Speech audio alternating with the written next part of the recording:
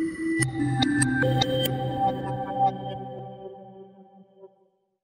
think I have to try to vindicate my claim that free flow flies off the brush. So I'll put out two colours. I've got Parole Red, I think, Parole Red and Burnt Umber. And I just get a wet brush and go swoosh.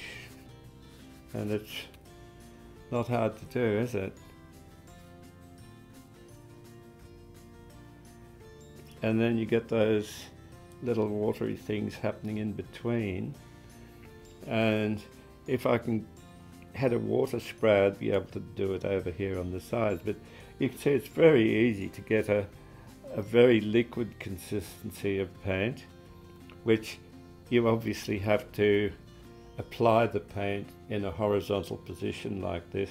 But I think that really fulfills the purpose of the very flowy stuff that's called high flow, and which is the kind of paint that the other two Australian brands are offering to you, but they don't have the slightly thicker thing that the free flow does.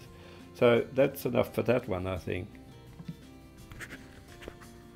Now there is a medium that will be provided for the workshop if you come to it, and it's called Holding Medium because I've found it very useful to have a medium that makes the paint a little bit thicker, especially if I'm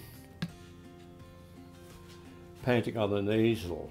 Now there's another thing I need to just point out to you about easel painting with free flow. If you have a moist brush, but just make sure you don't dip it into the water and just pull it out, because you've got to get all the water out of the ferrule, otherwise it will dribble down and make your painting run, and you'll have to go and get sponges to sponge up the dribbles and so forth. So something to watch out for. But I tend to use this medium quite a lot. So I put out roughly, as I do, I suppose, with most mediums, a half in half mixture. Now, when I've done that, you can see that if you're painting out in the bush somewhere and it's dry and your paint's drying too quickly, you can sort of cover your wet paint with the wet medium and then spray it with a water spray every so often, and that's a lazy man's way of keeping his paint wet and workable. And same thing applies to the painting. And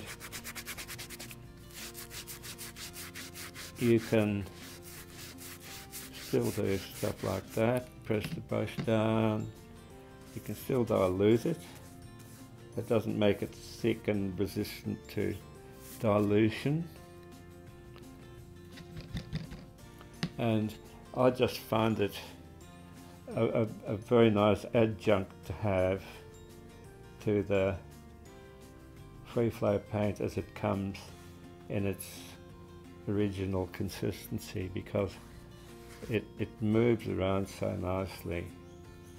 It's really juicy, I think is the word I'd have to use.